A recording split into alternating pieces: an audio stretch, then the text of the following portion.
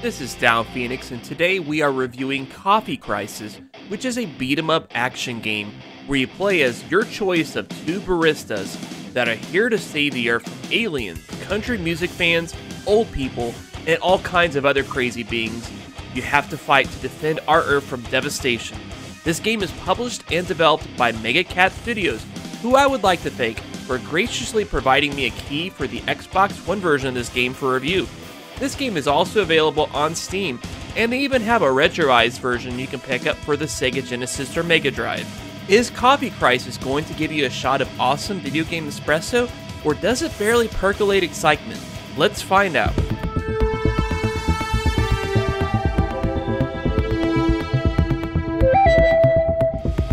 Coffee Crisis starts us off at the Black Forge Coffee House, where our heroes Ashley and Nick first encounter the aliens and kick their asses with a bag of coffee beans. They uncover a very convoluted plot involving Skinny Chesney, Metal Jesus Rocks and Alpha Omega Sin, heavy metal bands such as Nile, Lords of the Trident, Terrorizer, and Psychostick, and an alien race called the Smurglians, who search throughout the universe for the heaviest metal riffs and blackest coffee to power their radically advanced civilization. Let's just say it's a lot to take in, but it is a blast to experience. The gameplay of Coffee Crisis will feel familiar to anybody that has experience in the beat-em-up genre. You have your usual buttons to attack and jump, as well as some extra buttons for throws and using a special move that'll drain a little bit of your life. This game will throw a lot of enemies at you, which generally only take a few hits to kill, with tougher sub-boss enemies mixed in during some stages. Some stages will also have a boss enemy that will have extra health and in general will be tougher to kill than the other enemies. Sometimes it can get pretty hectic, as you may see a dozen or more enemies on screen at once, a lot more than the usual beat-em-ups.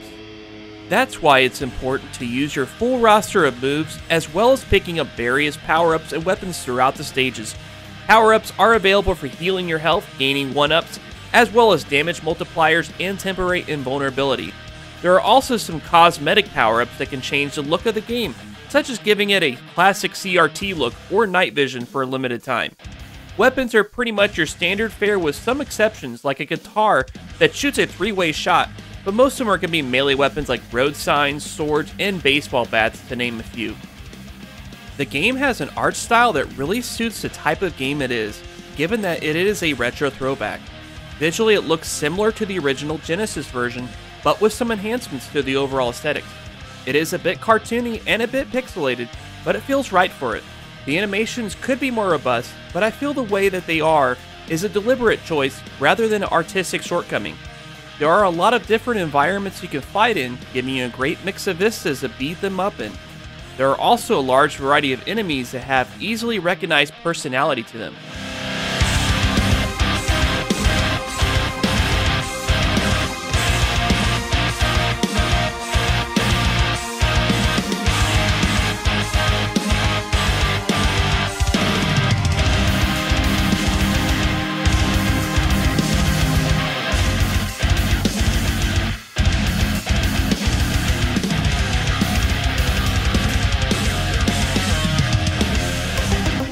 One of the main star attractions of this show, though, undoubtedly is the music.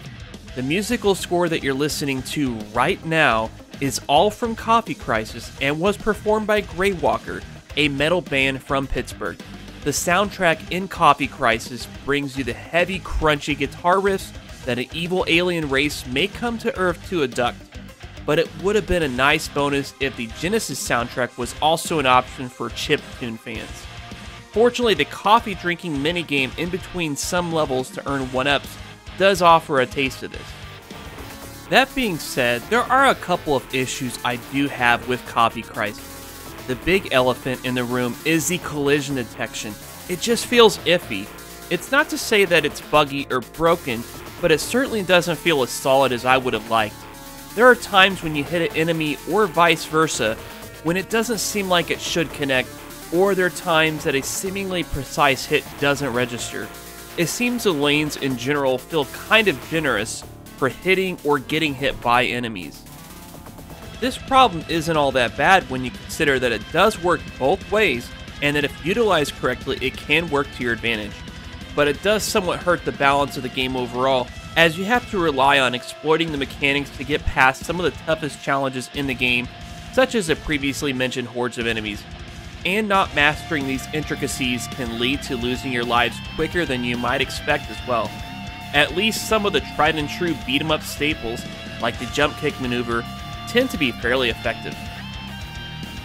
Now, there was one thing that bothered me about this game, although it's not about the game itself, but two people that are in this game, Metal Jesus Rocks and Alpha Omega Sin.